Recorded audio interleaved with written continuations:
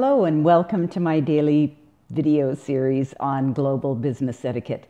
Today I would like to chat with you about doing introductions on a global basis when you're doing business. So because a first impression, as you know, is very difficult to change, you will want to understand how to make introductions properly when you meet people from another country for the first time.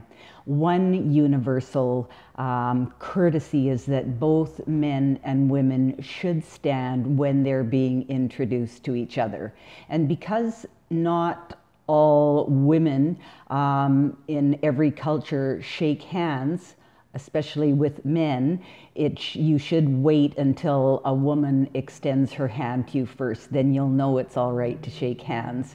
And one important procedural difference between cultures is the use of titles and first names when making introductions. Because of the use of titles and names is not consistent around the world, you must ask what is the correct way to attempt an introduction.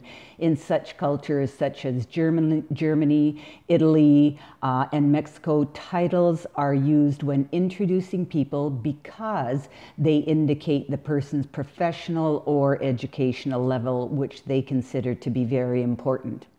In Germany, for example, always use the title when addressing someone such as Herr Gunther or Frau Kerr until you are told it's all right to use first names. Be careful with surnames as well, because they are reversed in many Far Eastern countries, including China and Japan. You should be very careful that you don't, switch somebody's name around, which could cause them to feel offended. So there's a lot to learn, a lot more to learn about introductions when you're traveling internationally. So if you would like to learn more, contact me at Jennifer Grant International for a discovery call. I'd love to hear from you.